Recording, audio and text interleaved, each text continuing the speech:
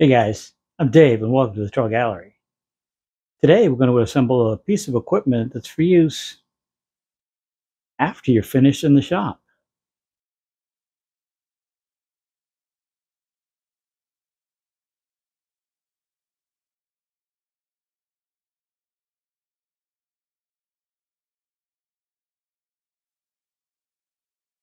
We like to celebrate the little things in life, including those goals that we set for ourselves.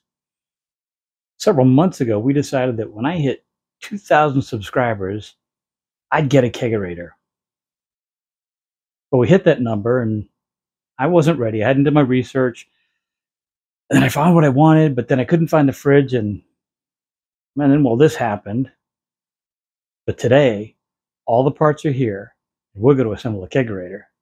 And I'm going to take you along and show you how easy it is in case you want to do one for yourself.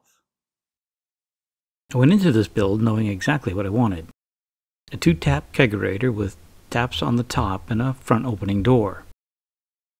After some research, I settled on working with Kreg Co. I found the twin tower and all the accessories I would need except the fridge itself. I thought I could find one at the big box store for some short money. I did, but once my parts arrived, I looked at the space I needed and realized that an under-counter fridge was just too short. It just didn't have the height needed to hold a sixth of a keg and all the plumbing needed to move the beer. After an extensive search, I caved in, spent a little more money, and bought the perfect fridge. From Kreg Co. The fridge arrived and it was time to start the build. Normally you'd start by drilling an 1.5-inch hole through the top of the fridge, but this one came pre-drilled. Next you'd pre-drill for the tower mounting holes, but again, these are already here. With your mounting holes drilled, you can feed the beer lines from the tower into the fridge. If you cut your own hole, you may want to ease the edges or insert a PVC sleeve so you don't damage the lines. Oh, and don't forget the gasket that goes between the tower and the fridge.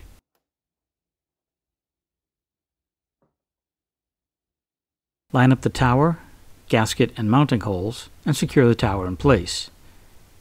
This particular tower comes with 2 sets of screws, and the short M5 by 16mm screws work for this fridge. If you're using a different fridge, then you can opt for the longer bolts and nuts to mount your tower.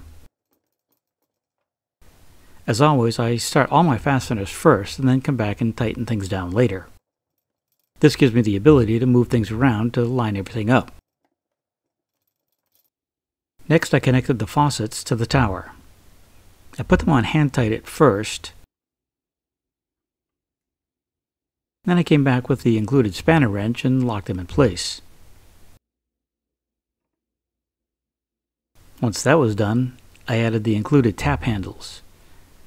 These will do for now, but I see some custom wooden ones coming in my future.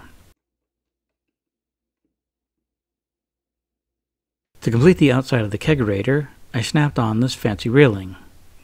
This one came with the fridge, but if it didn't, I probably would have fabricated one. I'll probably store a few pint glasses up here.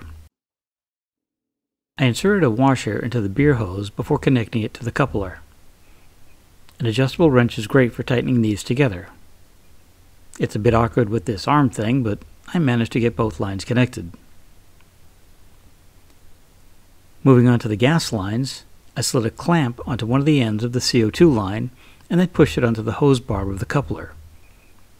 If it puts up too much of a fight, you can soak the hose in hot water to soften things up. Once fully seated, I crimped the hose clamp to lock things in place. And again, I did this for both sides. The other end of those lines were attached to the regulator in the same way. The hose onto the barb, fully seated, and then clamped in place. Next, I connected the regulator to the CO2 tank, again snugging up the connection with an adjustable wrench. This fridge came with 2 tank mounts, one inside that I'll be using and another external mount if you need more space. I went with the inside mount because I think it keeps things just a bit neater. I put the tank into the mount and then added a bolt and nut to secure the tank in place. They're just snug since they're only holding the tank in place. To connect the keg, you take the cap off, and then you can insert the coupler into the keg and rotate it clockwise until it stops. Then you pull out the handle on the coupler and push it down until it clicks into position. Then you can set the keg back into the fridge. It's time to open the regulator on the CO2 tank. The challenge with the inside mount is that you've got to get the regulator and hoses set in just the right spot so they'll fit and that you can see the gauges. After a few tries, I settled on this. Sure, it's tough for these old eyes to see the gauges, but I finally got it set to about 10 or 12 psi. Now you know I just have to mark my territory, so I took a few minutes to add my logo to the face of the fridge. At this point, there's nothing to do but pour that first beer.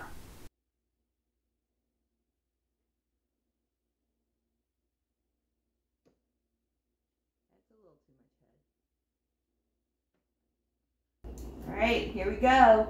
You earned it.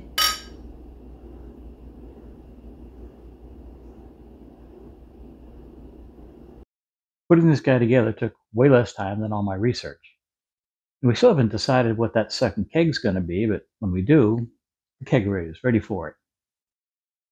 And I don't think I mentioned it, but this fridge came with a built-in drip tray.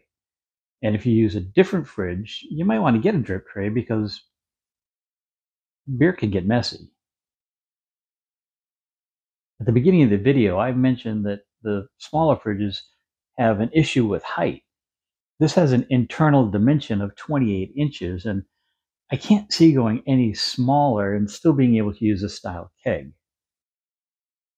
Oh, and this wasn't a sponsored video. I bought everything that went into it, although I'd still recommend working with the Beverage Factory. They were great in answering all my questions, and I think I got a pretty fair price for the equipment that I got. And speaking of price, I think I save about 20 cents per glass buying beer by the keg as opposed to buying it in the can at the store. So with that said, in somewhere between 4,000 or 5,000 beers, I'll break even on this guy. Unless I start charging my friends $7 a pour, in which case I'll be rolling in dough in no time. I'd love to hear your thoughts on this video. Was there something I could have done different, easier, smarter? Drop them in the comments below. And I'm also curious if you have a Kegerator or would like to get one or perhaps build one. Drop those in the comments also. As usual, I've added links to not only the company that I worked with, but some of the tools and equipment that I used in this video. And some of them may have affiliate links, and should you need to purchase something and use those links, it does help keep the channel going. If you enjoyed this video, maybe give us a thumbs up and share it with friends. If you haven't already, maybe it's time to hit that subscribe button and the little bell so you get notified each time I put out a new video. Honestly, don't have a clue what's coming up next, and yes, I still have limitations with this thing, so until then, have a great day, stay safe, and we'll see you soon. Bye. We got a Kegerator.